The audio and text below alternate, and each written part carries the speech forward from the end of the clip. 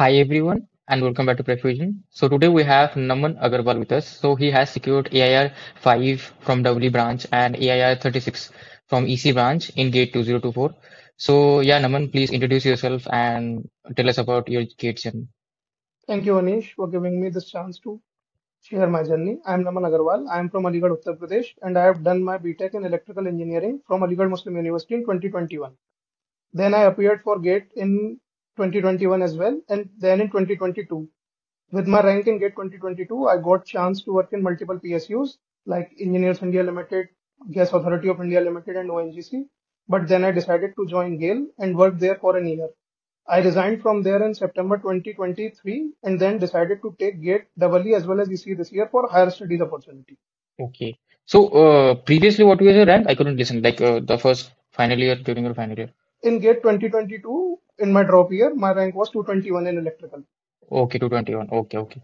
So, so that's a long journey basically. Again, you left your job, then again you started with preparation. That too with EC and W. So, like generally, EC and W are like it is not recommended to choose these combinations. So, why did you choose this combination, EC and W? See, my expectation with my job was that it's a core job and it will remain like that. But when I was transferred in a pipeline link project, I found that it was not that kind of job which I was looking for in the technical domain.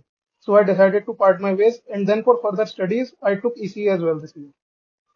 Okay, okay. To like EC has further higher study opportunities. That's why like Yes. you chose EC. Okay. So, when did you so when did you leave your job and when did you start your gate preparation? I was in touch with my subjects during my job also. Okay. I used to give some hours. But when I decided to leave it in September 2023, I gave full time and then I did some subjects in EC, like core subjects, as my core branch is electrical only. Okay, so you did the core EC subjects from September 2023 onwards, right? And before, Yes, I did okay, some before that, of you it. already had your electrical core subjects already had been covered by you, so you were already in touch with that. Yes. Okay, so that's why, like, you were already giving some time to preparation for it. That's why you were able to like achieve with this great rank. So, how you used to manage your time during job? Did you used to give test like what you used to do? Did you used to give test series or you used to just study from YouTube or make notes? What you used to do during your like with the job? No, with the job, I didn't get that much time, so I can focus on test series or core concepts. I just used to have my revision during my job through crash courses only. You should revise through crash courses. Yeah, crash courses are a great way to revise actually. Okay. So after you left your job, how much time you devoted in gate preparation?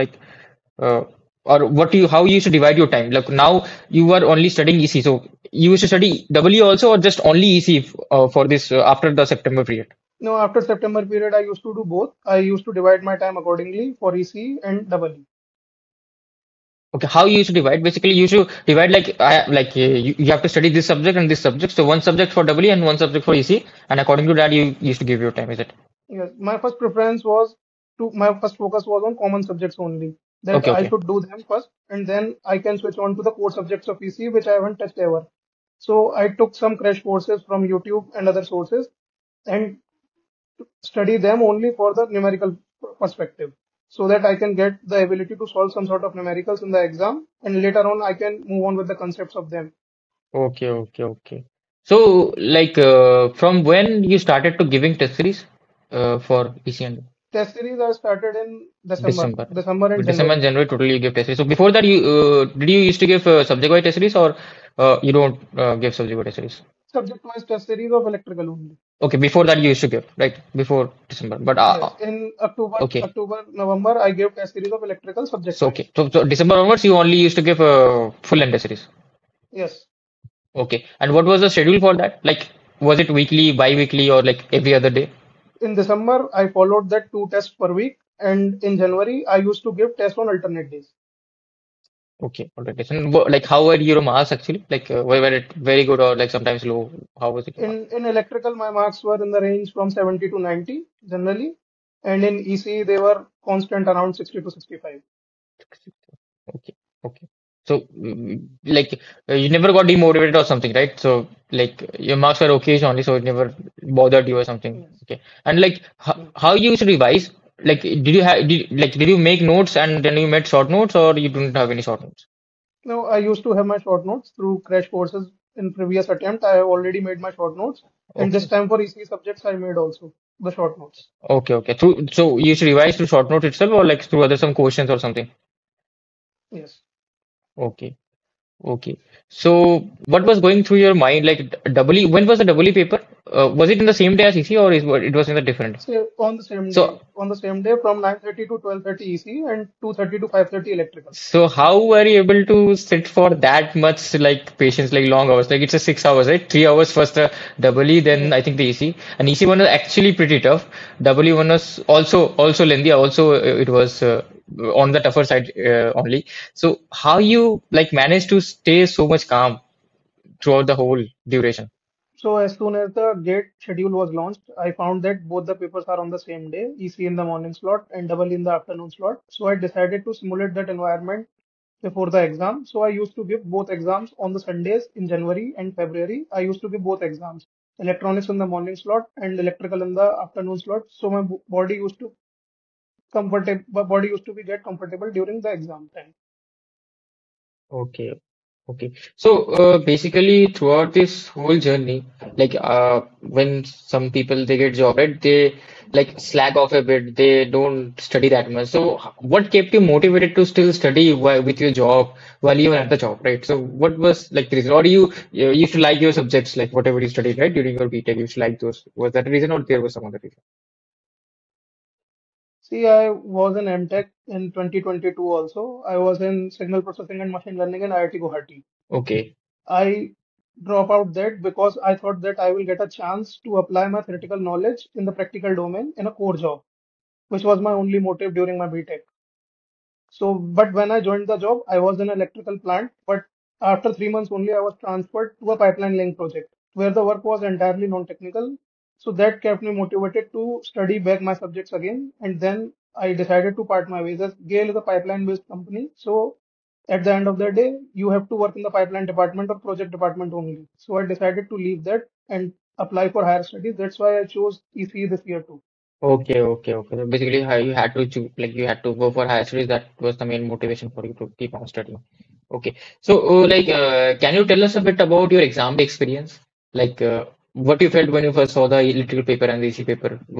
Did you feel tired while like attempting the EC paper? ECE paper was in the morning slot. I started with the aptitude section as I used to do in the test series. So that I found moderate, except two, three questions which were a bit lengthy. So I decided to skip them. Then in the technical section, what I personally found was that one marker questions were a bit easy, but two marker questions were lengthy as well as difficult. So I decided to go through the paper in the one go in 1.5 hour and attempt those questions only which were easy and short. And then I reattempted those questions which I thought I can do, but a bit lengthy at that time. Okay, okay. So, did you feel like the paper was difficult this year while attempting the EC paper? EC paper was a bit difficult and lengthy too. Okay, while attempting, you got the idea that this year the paper will be Yes, difficult, right? yes. Okay. Okay. So, any parting words you want to say? Like, I think you told me that you watch Himanshu's videos or something. How Himanshu has helped you, you can say about that, or any other resources you follow, like how to study from YouTube and all. You study freely through YouTube, right? Or Yes, yes. like, okay, so YouTube for electrical and EC, both the content is available. Entire playlist as well okay, as the crash courses are available and question series are also available. So a candidate can benefit them from a lot. As far as Himanshu and your channel is concerned, I'm following it recently because you guys have made short videos, excellent short videos covering the concept which we can state in the interview. They are purely conceptual based. Instead of being numerical oriented, they're conceptual based, and that's what most important in the interview, in a technical interview. So I am following them. okay, okay, okay. Thank you, Naman. So, have you thought of any college or department that you want to choose, or you are still on the thinking process? Like, as you have got such a great rank, you will be able to apply in all of those for the interview at least. Yes, I have thought for MVLSI in ISC Bangalore, ICS in IIT Bombay, and IIT Madras as well. Okay, yeah, those three are actually very good.